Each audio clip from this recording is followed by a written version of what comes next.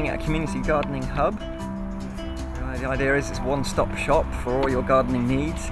So as well as people coming up here and buying plants, they can also come and do training courses, or we put on events to try and create a bit more community in Easton. So this was the old railway track when there was a second station at Easton. This was up to head height with bramble and perennial weeds and buddleia, and so we spent about a month chopping all that back. The station generally was very run down. Not many people were using train service because there was a lot of fear, I suppose, of coming up here.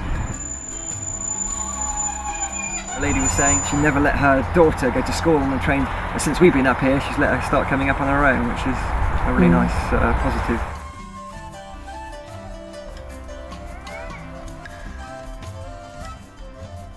The garden down here is going to be our food garden area. We're doing the old favourite of growing potatoes in car tyres.